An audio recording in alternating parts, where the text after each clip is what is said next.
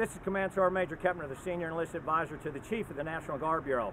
And I had the opportunity to spend the day today with our National Guardsmen who are here in the National Capital Region. Guardsmen from the Washington, D.C. National Guard, Indiana, Missouri, and South Carolina. And I tell you, our Guardsmen are coming in from all over to make sure that they secure the right of the people to peacefully protest.